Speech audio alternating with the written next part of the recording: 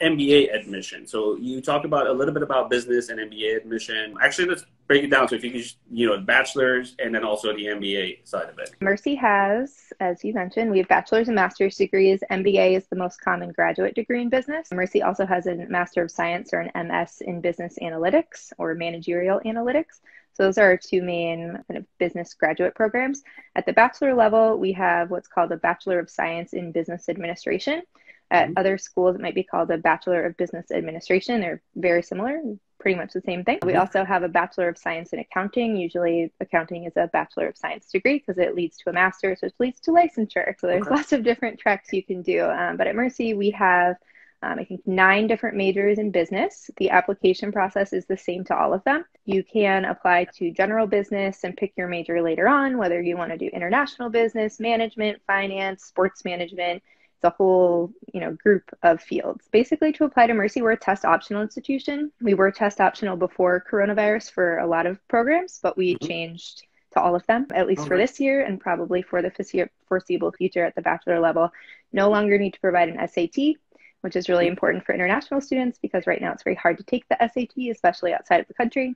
Sure. The only, required application components that we have at the bachelor level are your transcripts or your record of your grades, your credits, and the courses you took, which we then convert for you to the US grade equivalent. We call it a GPA. We also need proof of English proficiency. So that can be as a TOEFL and IELTS. We accept Duolingo English tests. We accept PTE. We accept, I think, 8 different types of English proficiency tests.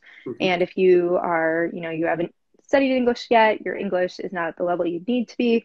We can talk about this more if we have time, but conditional admission is also an option where you can apply with all the academic documents and then wait on the English language proficiency, getting an acceptance letter from us pending submission of that score.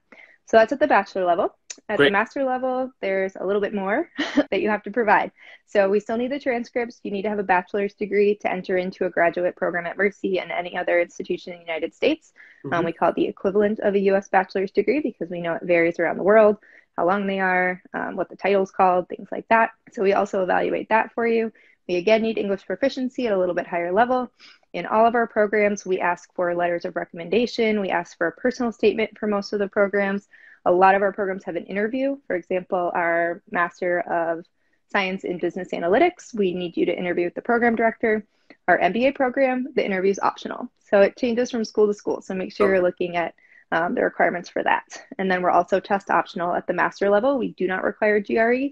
If you have it, please submit it if you're proud of your score, but we do not require it.